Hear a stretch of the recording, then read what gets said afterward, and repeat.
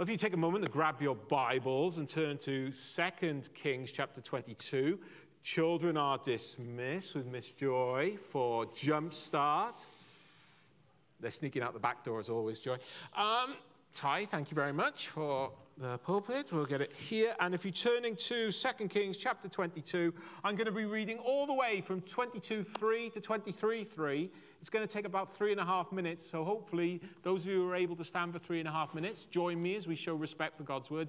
If not, just have your Bible in front of you and we'll just hear God's word preached to us and proclaimed. If you would stand if you are able.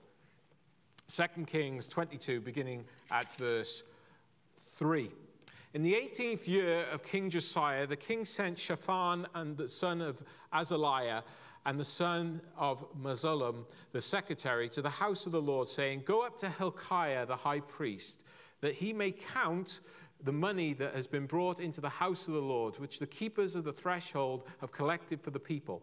And let it be given to the hand of the workmen who have the oversight of the house of the Lord, and let them give it to the workmen who are at the house of the Lord, repairing the house.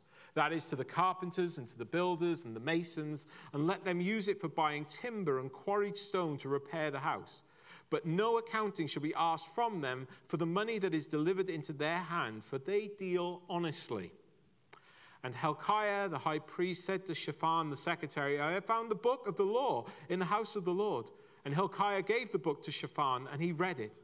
And Shaphan the secretary came to the king and reported to the king, "Your servants have emptied out the money that was found in the house, and have delivered it into the hand of the workmen who have the oversight of the house of the Lord." Then Shaphan the secretary told the king, "Hilkiah the priest has given me a book." And Shaphan read it before the king. When the king heard the words of the book of the law, he tore his clothes. And the king commanded Hilkiah the priest, and Achim the son of Shaphan, and Achbor and the son of Micaiah, and Shaphan the secretary, and Isaiah the king's servant, saying, "Go inquire of the Lord for me and for the people, and for all Judah, concerning the words of this book that have been found. For great is the wrath of the Lord that is kindled against us, because our fathers have not obeyed the words of this book, to do according to all that is written concerning us." So Hilkiah the priest, and Achim, and Achor, and Shaphan, and Isaiah went to Hildah, the prophetess, the wife of Shallum, the son of Tikva, son of Hores, keeper of the wardrobe. Now she lived in Jerusalem in the second quarter, and they talked with her, and she said to them, "Thus says the Lord, the God of Israel, tell the man who sent you to me, thus says the Lord, behold, I will bring disaster upon this place and upon its inhabitants of all the words of the book that the king of Judah has read, because they have forsaken me and have made offerings to other gods, that they might provoke me to anger with all the work of their hands. Therefore my wrath will be kindled against this place, and it will not be quenched. But to the king of Judah who sent you to inquire of the Lord, thus shall you say to him, thus says the Lord, the God of Israel, regarding the words you have heard. Because your heart was penitent and you humbled yourself before the Lord, when you heard how I spoke against this place and against its inhabitants, that they shall become a desolation and a curse, and you have torn your clothes and wept before me, I also have heard you, declares the Lord. Therefore, behold, I will gather you to your fathers, and you shall be gathered to your grave in peace. And your eyes shall not see all the disaster that I bring upon this place. And they brought back word to the king. Then the king sent, and all the elders of Judah and Jerusalem were gathered to him. And the king went up to the house of the Lord, and all with him, all the men of Judah and all the inhabitants of Jerusalem, and the priests and the prophets, all the people, both small and great. And he read in their hearing all the words of the book of the covenant that had been found in the house of the Lord. And the king stood by the pillar and made a covenant before the Lord, to walk after the Lord and to keep his commandments and his testimonies and his statutes with all his heart and all his soul, to perform the words of this covenant that were written in this book. And all the people joined in the covenant. May God bless and add his understanding to the reading of his holy word. This is the word of the Lord. Please be seated and let us pray together. Heavenly Father, we thank you for your word, as true today as the day it was written and spoken. In your word being heard, lives are changed. And as we see this in our reading today, may our lives be changed too. This and more we pray in Jesus' name. Amen. Well, happy Mother's Day again to all of you, because I will maintain whether you're a mother, been a mother, or had a mother, you're all included in some way or another, right? That means no flowers left over, okay, please? Take them home. Now, welcome to Jacksonville Presbyterian Church. It is my privilege to serve here as assistant pastor of congregational care. My name is Richard Evans. If I haven't met you already, most of the faces out there are fairly familiar, but if there are any who haven't had a chance to meet me yet, I'd love to take that time after the service today, and I'll only give you 3 flowers, I promise. We will continue in our sermon series today called Whole, and if you're wondering what that's about, we're looking at the whole of God's Word, and at the moment we're going through the Old Testament, one book per week, so we're in 2 Kings today, which is the 12th book of the Old Testament as we have it. And so we're 12 sermons deep into a 39 sermon series. And so we're about 2/3 of the way to the New Testament. And we're learning a lot along the way. Now, last week we were in 1 Kings. And we looked at the grave mistake of Solomon's son, Rehoboam, who did not listen to his earthly father or his heavenly father. And the consequences, part of the consequences of that action was we saw the division in the kingdom grow to the point where 10 tribes went off in the north and called themselves Israel, and 2 tribes remained in the south and called themselves Judah. And so we have a divided kingdom, a king in each place. It gets very confusing as you go along as to which king is ruling where, at what time, and who the other one is. But if you can follow all of that, hopefully you've been reading along in 1 Kings and then into 2 Kings. The Ephraim Co-op will focus on 2 Kings this coming week. But if you're already into 2 Kings, well done. And you will have seen that there are a lot of kings there. How many of them are good? This many. How many of them are not good? Most of them. And of course, even the ones that are good in human eyes are not by the real metric, which is their devotion and faithfulness to God. All that to say, however, the real story that's going on, the real narrative, is twofold. It is about the character of God and how he interacts with his people, and it is always pointing to the one true king that is to come, King Jesus. A lot has happened, however, in our passages from our reading last week to where we are this week, because we were almost at the very beginning of 1 Kings with Rehoboam making all those difficult and somewhat crazy decisions. And here we are almost at the last king, Josiah. There are just 2 or 3 more after him in the south, the kings of Judah, covering a period of about 20 years before Judah falls to the Babylonians. But we're going to take a moment to look at this king, Josiah, who, by that metric that I mentioned, devotion to God, faithfulness to God, is a good king. Now, as I say, before you think that we're leaving a lot out, we will be returning to a lot of these kings and their reigns and what was happening in the kingdom, because by its very nature, when we go through 1st and 2nd Chronicles, it's telling the same narrative from a different point of view. And when we get to all the prophets, when were they prophesying? During the reign of all these kings. So we're going to come back to a lot of these narratives and what God was teaching the nation and teaching us through all of this. And again, everything is pointing to Jesus. But in our reading today, what comes through very clearly, I believe, is that God is showing the nation and the people that there is a need for and a plan for revival. Not only in the hearts of people, but as corporately as a nation as well. And as someone who comes from Wales, which is known as many things, including the land of revivals, I've had stories of revivals ringing in my ears my entire life. The stories of lives being changed by God.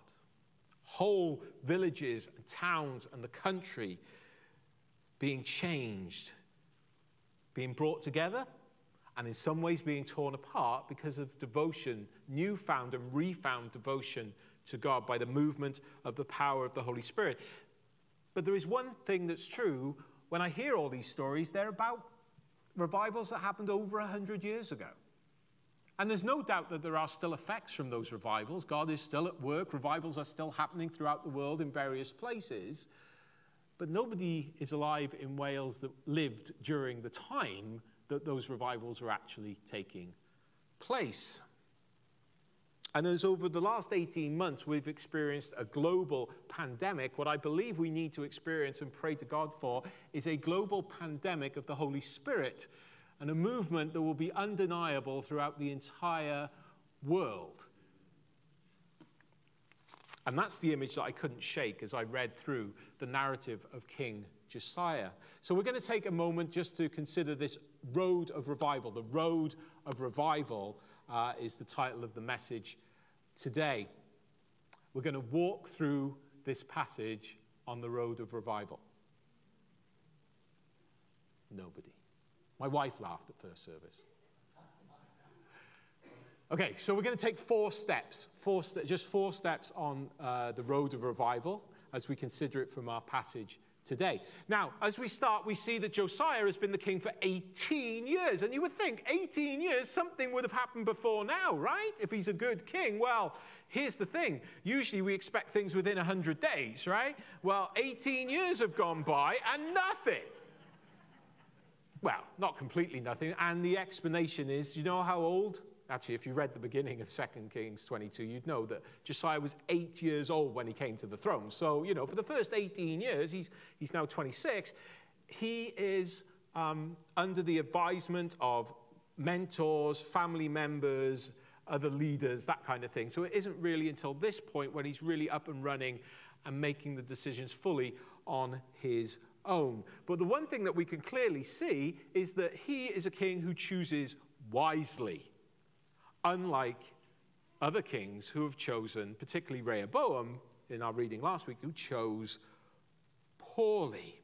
Already, before any of this happens, we notice that Josiah is already rebuilding and repairing.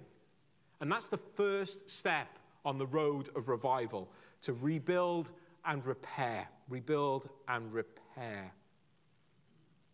In the 18th year of King Josiah, the king sent Shaphan. You know, I was wondering why they weren't just called Ethel, Fred, and Dave. Shaphan, that's what it is. Maybe.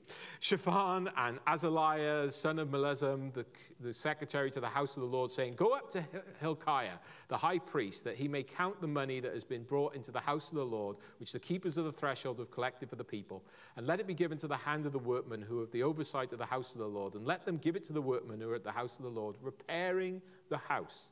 That is, to the carpenters and to the builders and to the masons, and let them use it for buying timber and quarried stone to repair the house.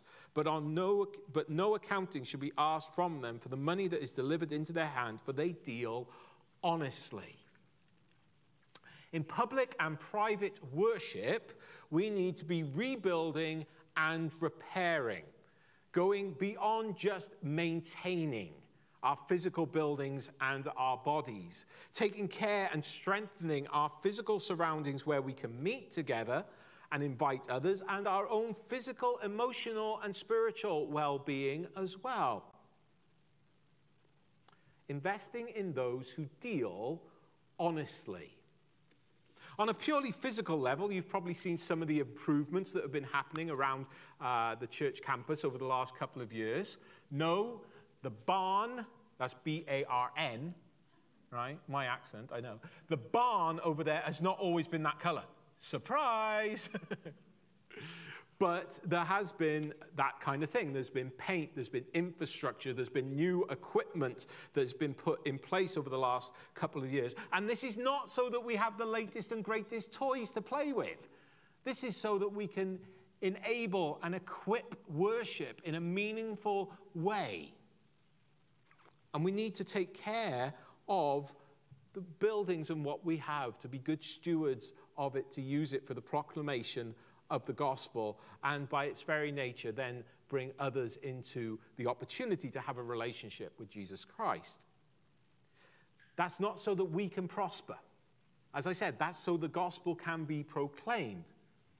When God led Moses Williams in 1857 to plant the church, Jacksonville Presbyterian Church, First Presbyterian Church of Jacksonville, Oregon, they didn't have a building.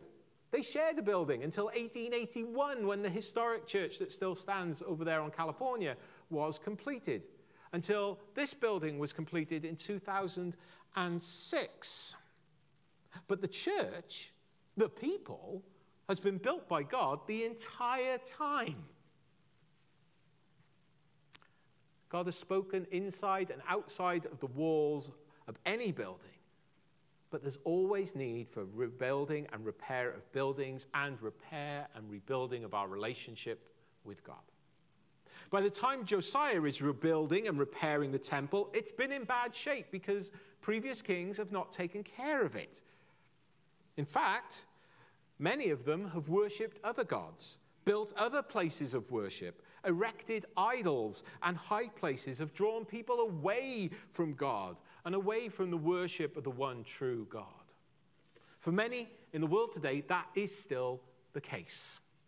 There are places and idols that are in all of our lives that can take hold of us, that can draw us away from gathering together in the house of the Lord and draw us away from our relationship with God. They're not always as obvious as the ones that were there during Josiah's time. The need to rebuild and repair in our lives is as important now as it has ever been. And the good news is, it is something that we clearly have the designs, the plans, and yes, the permits for. We do not have to be the architects, but we can be the laborers. And this brings us to the second step on the road of revival. Step 2, rediscover and read. Rediscover and read. If we are to follow the plan so that our rebuilding and repairs can go ahead in the right way, we need to rediscover and read the plan. Hilkiah finds the book of the law. Verse 8. And Hilkiah the high priest said to Shaphan the secretary, I have found the book of the law in the house of the Lord. And Hilkiah gave the book to Shaphan, and he read it. And Shaphan the secretary came to the king and reported to the king, your servants have emptied out the money that was found in the house and have delivered it to the hand of the workmen who have the oversight of the house of the Lord. Then Shaphan the secretary told the king, Hilkiah the priest has given me a book. And Shaphan read it before the king. Okay, how many of you play with Lego? Okay, there's a few of us, right? Thank you, not on my own. And the thing with Lego is that you can make just about anything you want, right? You don't have to stick to the plan. You can kind of put it together however you want. But the reality is, if you want it to look like the picture on the box, if you want it to be what it was designed to be, you need to look very carefully at that picture and try and replicate it. And even then, you're probably going to have pieces left out that you've left out because you can't see them right, and it's not going to stick together properly. It's going to fall apart. So what do you need to do? You need to read the instructions and put it together. And yes, before you say, I know there are always extra pieces in a Lego set and there's pieces left over even when you've done it completely. But you get the point. Hilkiah finding the instructions, the book of the law, is not a coincidence. By this stage, it is believed that it has been lost from the entire kingdom for around 75 years. And so what have people been doing? What has been going on? Well, they were either making it up as they went along, they were looking to the nations around them, they were following other gods, or they were just not following God at all. Now, that's not exclusively, of course, there were prophets still around, there were those who knew the word of the Lord, but the majority, that was the case in the nation. Most scholars believe that the book of the law that's referred to here is the Pentateuch, the first 5 books of the Bible, Genesis, Exodus, Leviticus, Numbers, Deuteronomy. And at the very least, it is the book of Deuteronomy. Either way, what is for sure is the effect that it has on the king when it's read to him. It isn't just a matter of, here, here's a book. It was actually read to him. And it made a huge difference to him and to the nation. And I couldn't help but think back 5 years, almost exactly 5 years, to when we took a group from the church to Wales. And one of the places that we went and visited was St. Giles Parish Church in Wrexham.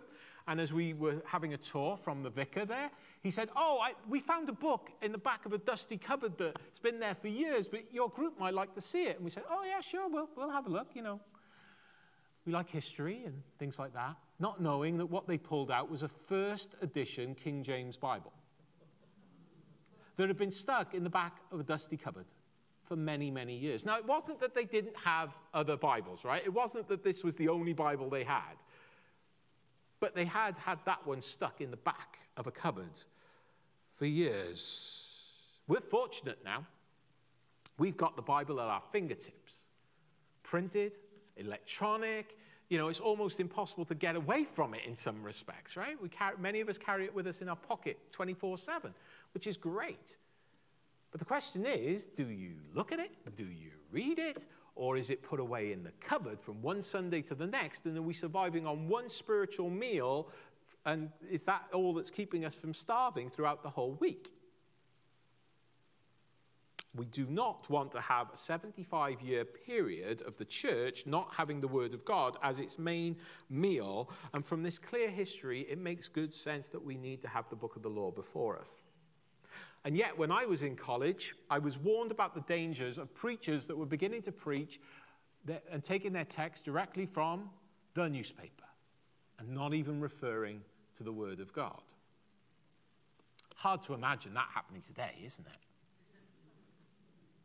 Of course, there are those places in the world today that it is hard to get hold of a copy of God's Word in any form. And that's why we so eagerly support Bible translation and distribution, both printed and audio recording, because there are those, even if you give them a Bible in their language, they don't read. So having a reliable audio recording of it in their language is super important as well. Some have suggested that the way that this one and only copy of the Word was hidden in the first place was by Hilkiah himself. And so he took the opportunity to find it and then pass it to the king. Have you hidden the Word of God in your heart to share it with others? We'll get back to that in a moment. But first, let's take a moment to take the next step on the road of revival. And we'll see this is illustrated in Josiah's reaction to the book of the law being read to him. Take for a moment again this point that even though this is yet to happen, he's already been rebuilding and repairing the temple. It's almost as if God has been working in his life already before he even has the word of God read to him. How many of you can identify with that? Does that resonate with you? You think back over your walk with the Lord, that actually the Lord was at work long before you had a fuller understanding of who he was and what he has done and what he is doing. It's all about him. Well, the next step is step 3. Repent and relearn. Repent and relearn. Verse 11 onwards. When the king heard the words of the book of the law, he tore his clothes. And the king commanded Hilkiah the priest and Ahikam the son of Shaphan and Achbor the son of Michael and Shaphan the secretary and Isaiah the king's servant, saying, "Go inquire of the Lord for me and for the people and all of Judah concerning the words of this book that has been found. For great is the wrath of the Lord that is kindled against us, because our fathers have not obeyed the words of this book, to do according to all that is written concerning us." So Hilkiah the priest and Ahikam and Achbor and Shaphan and Isaiah went to Hildah the prophetess, the wife of Shallum and the son of Tikva, son of Horas, keeper of the wardrobe. Now she lived in Jerusalem in the second quarter, and they talked with her, and she said to them, "Thus says the Lord, the God of Israel, tell the man who sent you to me, thus says the Lord, behold, I will bring disaster upon the place and upon its inhabitants, all the words of the book that the king of Judah has read, because they have forsaken me and have made offerings to other gods, and they might provoke me to anger with all the work of their hands. Therefore my wrath will be kindled against this place, and it will not be quenched. But to the king of Judah, who sent you to inquire of the Lord, thus shall you say to him, thus says the Lord, the God of Israel, regarding the words that you have heard, because your heart was penitent and you humbled yourself before the Lord, when you heard how I spoke against this place and against its inhabitants, that they should become a desolation and a curse, and you have torn your clothes and wept before me.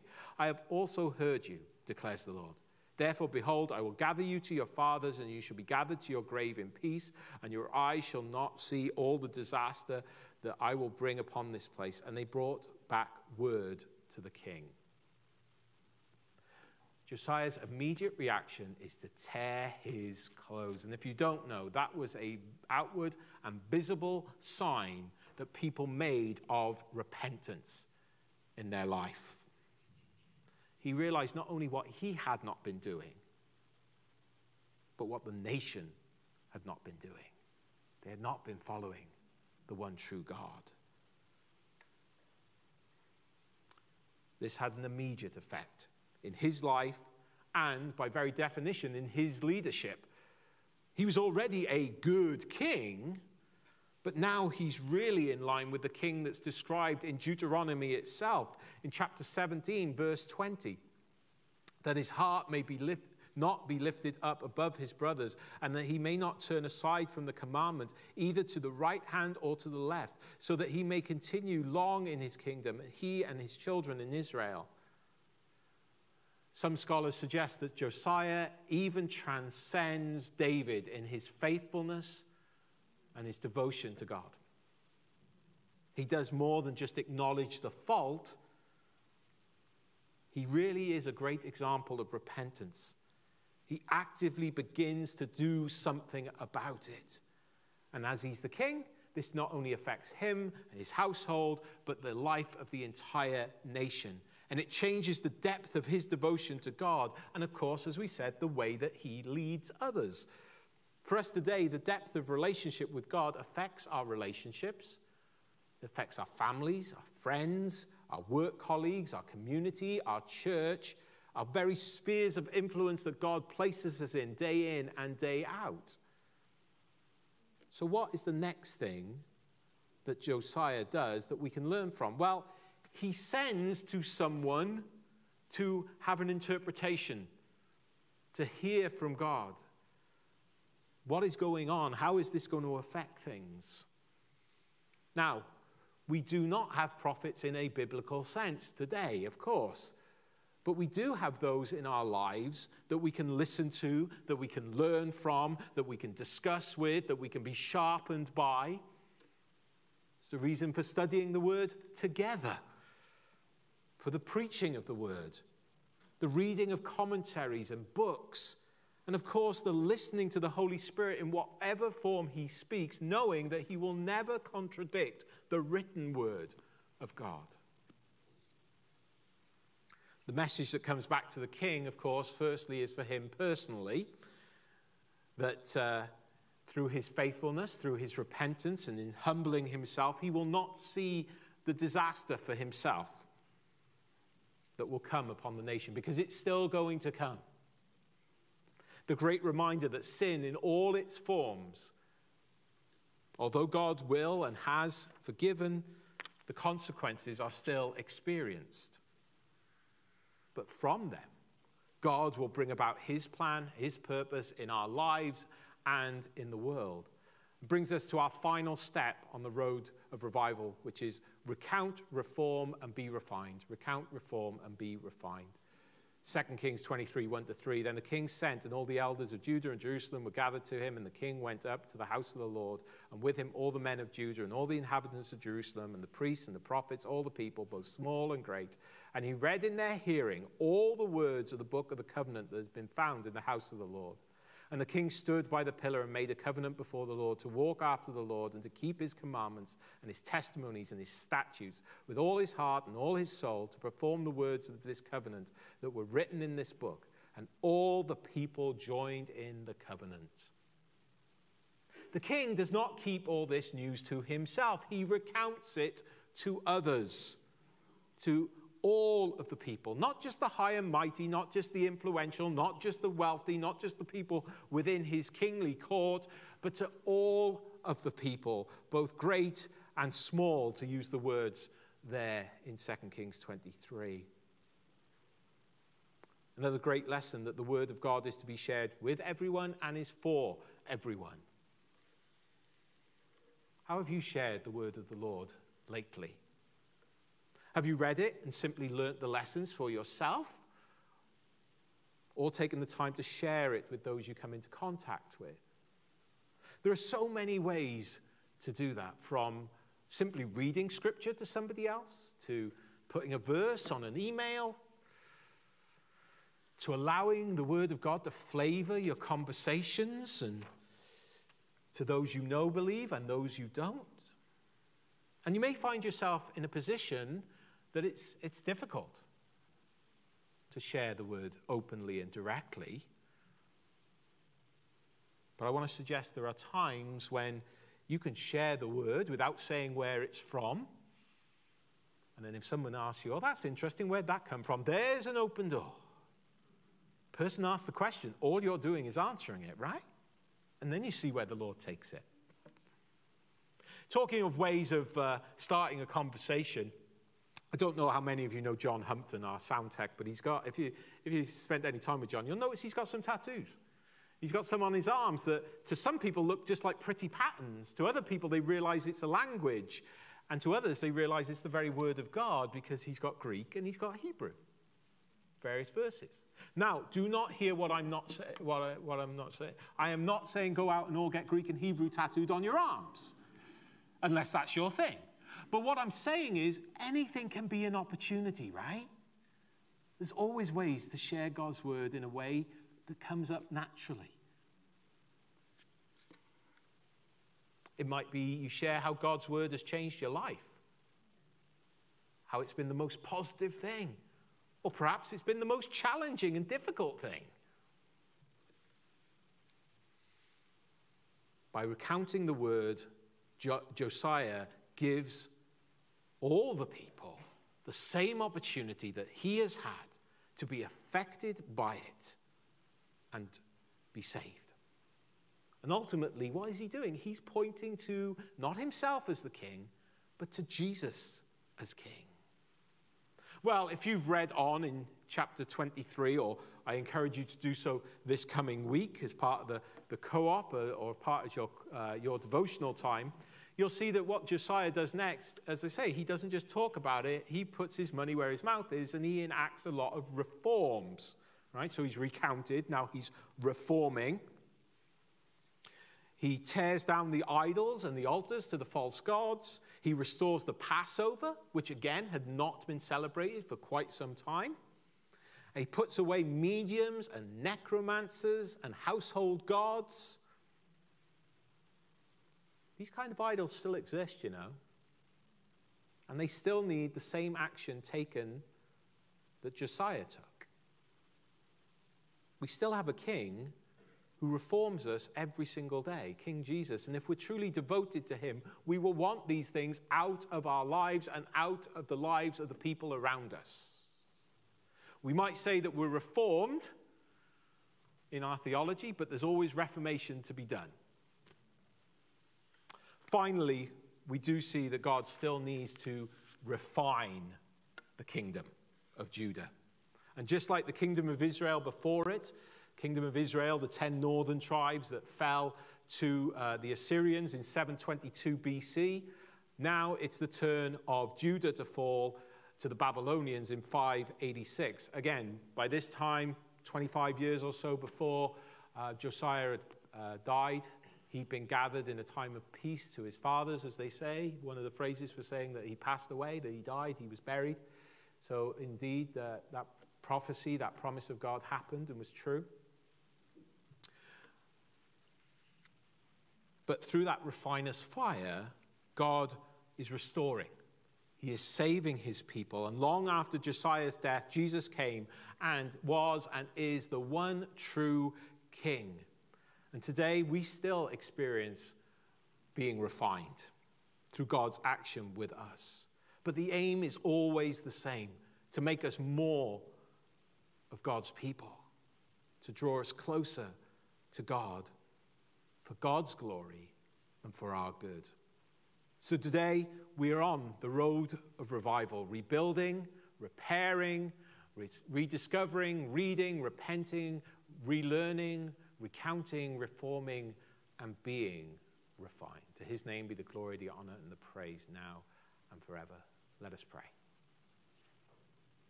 Almighty and everlasting God, we thank you for the work that you are doing in the lives of your people, in the lives of your church, in the lives of your kingdom. It may not be a small country in one place, 12 tribes anymore. It is a people that spread throughout the world, but we are united spiritually through Jesus Christ. May we see a global pandemic of the Holy Spirit spreading across this world, and we would not be able to mistake it for your work and your will and your way. In Jesus' name we pray. Amen.